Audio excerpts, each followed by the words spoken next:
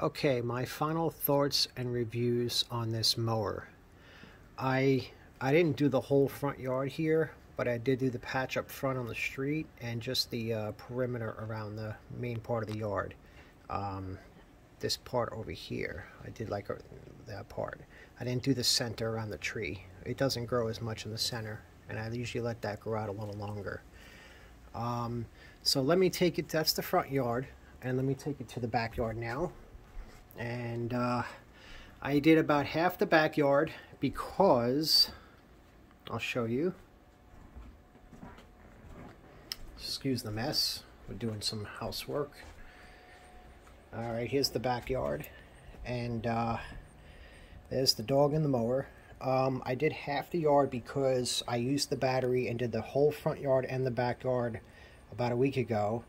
And then I just did the whole front yard and half the back, and the battery died, so I'm recharging it.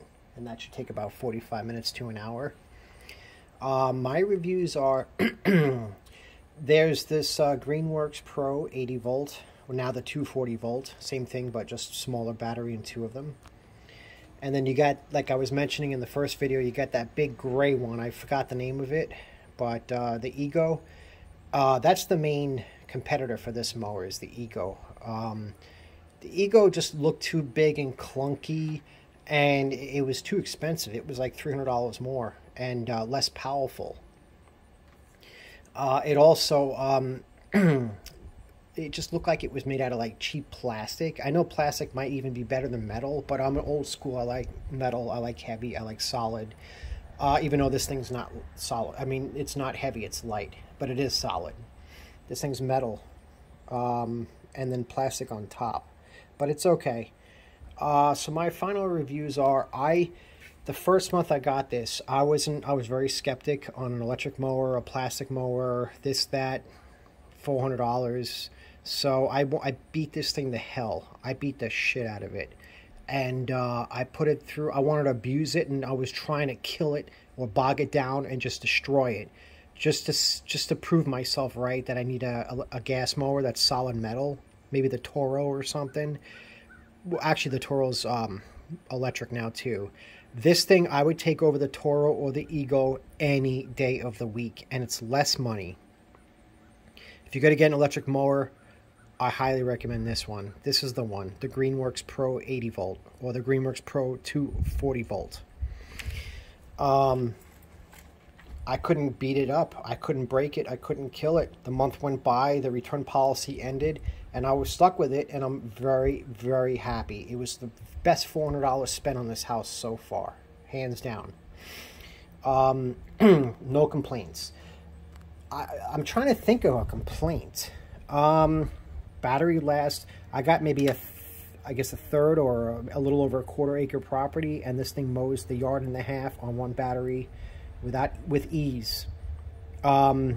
As I was saying in the video earlier, the first video, that when you mow and then you mow through a heavy patch or wet patch, or it's having a little trouble, it automatically revs up double the speed and power. Can't stop this mower. Nothing can stop this mower. I've gone over rocks. I got rocks in the yard that I've hit.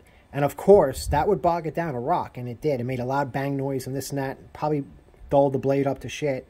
But it still is a beast. And I just don't have any complaints.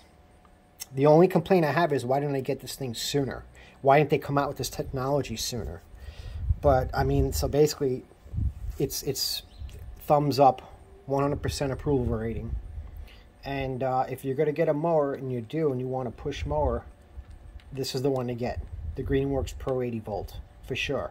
I am going to get the other, I'm going to get a weed whacker as well, because I had a Works weed whacker that was shit and cheap, and it got me through the summer, but it sucks. And I'm going to upgrade and get the 40 volt battery for that, so I have all the same appliances outside and batteries that are matching set. So that's my review, and I hope you enjoyed these 3 videos. And just I'm going to zoom in. I want you to get a good look at the lawn. Look how nice that is. That's wet grass. That was probably 8 to 10 inch tall wet grass, and it went through like butter. Sorry about that little brown spot right there. That's the doggy pool that I have for my dog when it was hot in the summer. And look at that lawn, baby. That is so much nicer.